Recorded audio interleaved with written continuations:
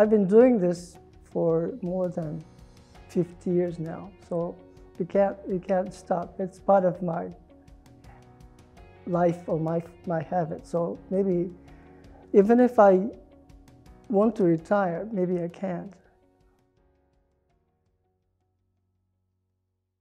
I started getting interested in linguistics or language in general when I was a middle school student.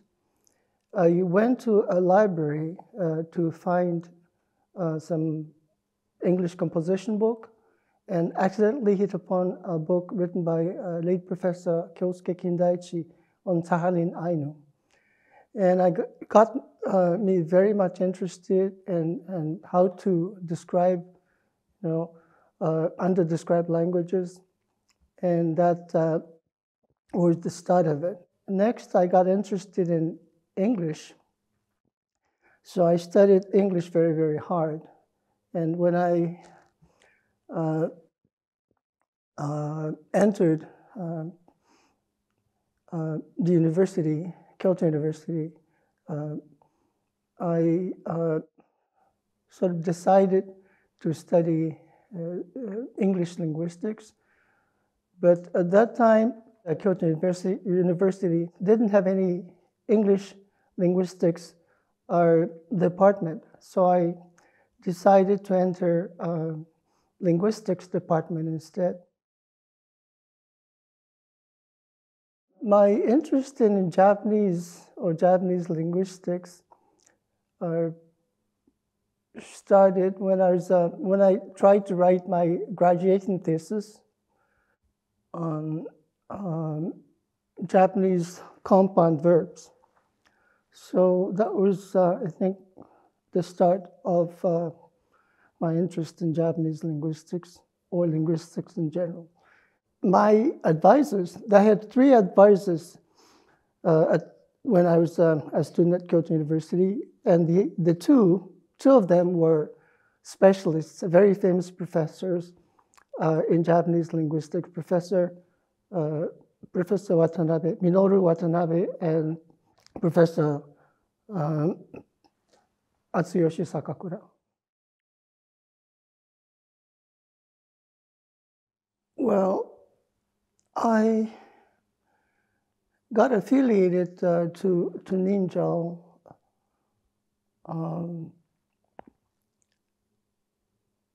seriously back in like 10 years ago, when I was asked to do some research as a visiting professor on the Ikema dialects of Miyako.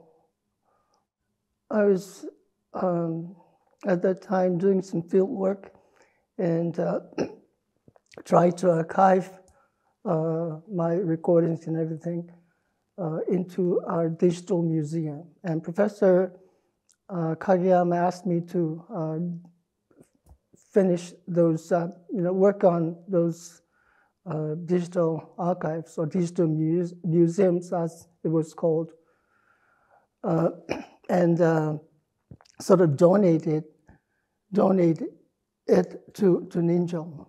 And that was the start of it. And I worked as a visiting professor like 10 years, I think. And in the course of it, I started commuting to NINJAL once a month or once in 2 months. And when Professor Kageyama retired after 8 years, Professors Kubozono and Noda asked me to be a candidate for the Director Generalship, and I accepted it. And I was elected 4 years ago to be, 3 years ago, to be the Director General. That's how I started working here.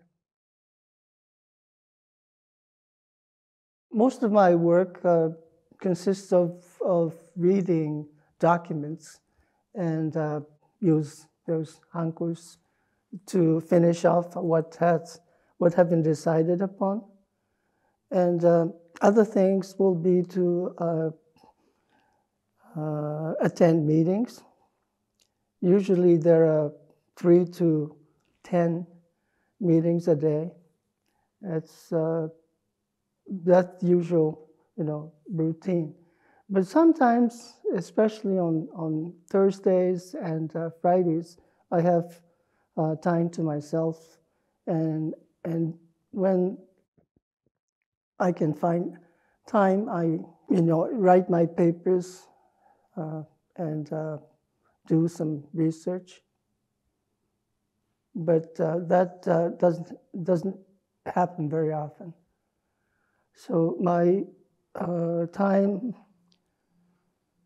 is usually dedicated to working as Director General rather than as a researcher.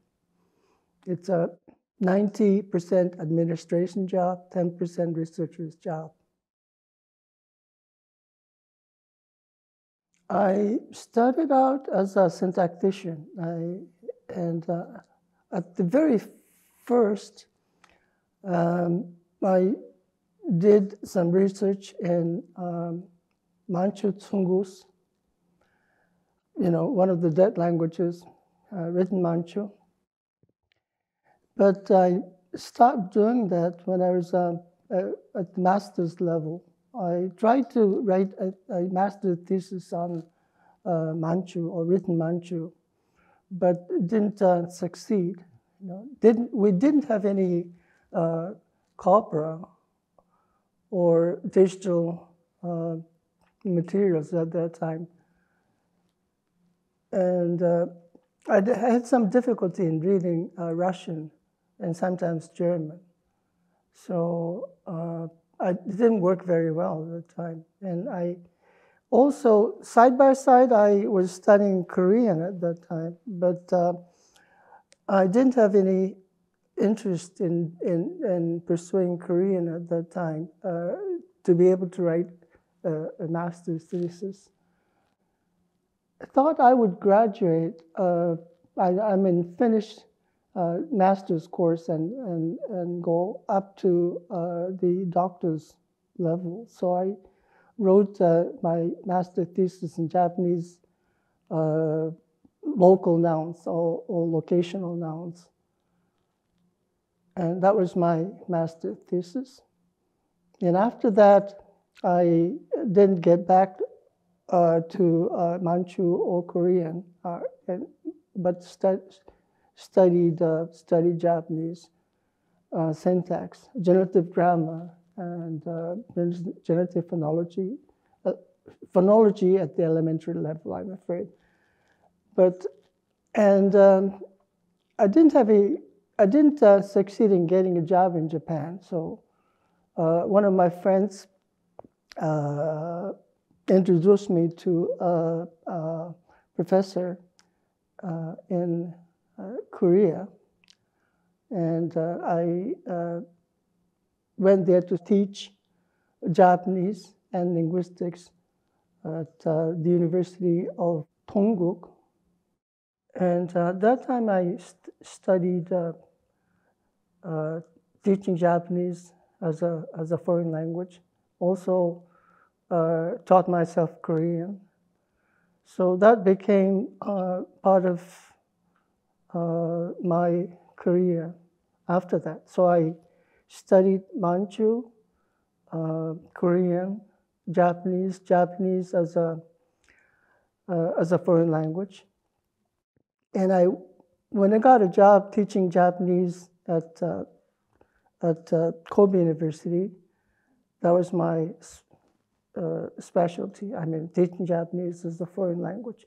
And I did that for 8 years. And during that, the course of my teaching at Kobe University, I mainly studied Japanese as a foreign language.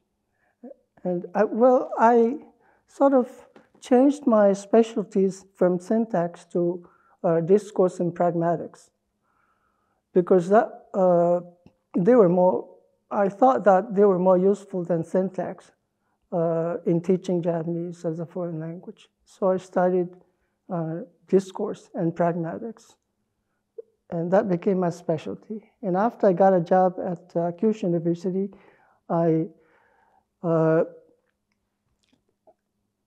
got back to syntax and semantics, and that's what I'm doing.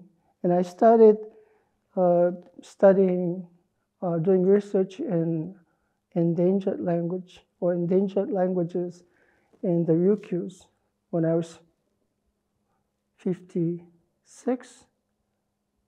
Yeah, when I was 56, I studied my research in Ikema Ryukyuan, Ikema Miyakoan, one of the Ryukyuan languages. I studied, as I was saying, I studied my interest in language by, from reading an essay by Kyosuke Kindaichi on Sakhalin Ainu, right? And especially the field work that he conducted back then.